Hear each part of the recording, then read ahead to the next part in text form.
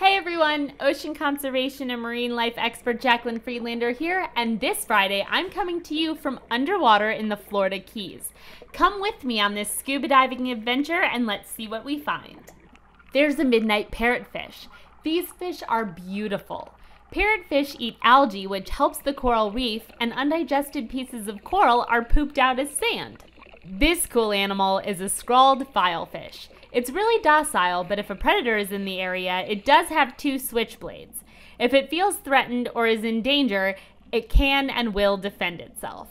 Check out this ray. And this ray. Hey look, I found a ray! This animal is a boxfish, more specifically a spotted trunkfish.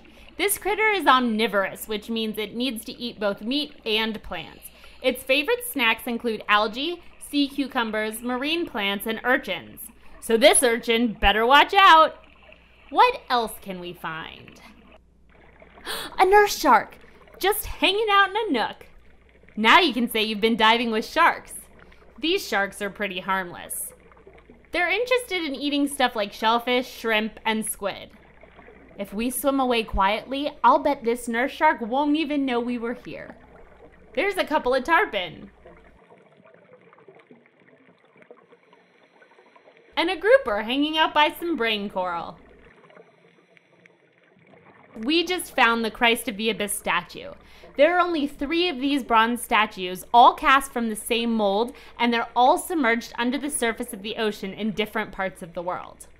This is a flamingo tongue snail hanging out on fan coral. The interesting thing about these snails is that the pattern we're looking at is part of the snail's body wrapped around its plain white shell. Nature is so cool. What a great dive, everyone! If you have a topic idea for a video you want to see on this channel, leave your suggestions in the comment section below. And don't forget to click subscribe. See you next Friends with Fins Friday. Thanks for watching.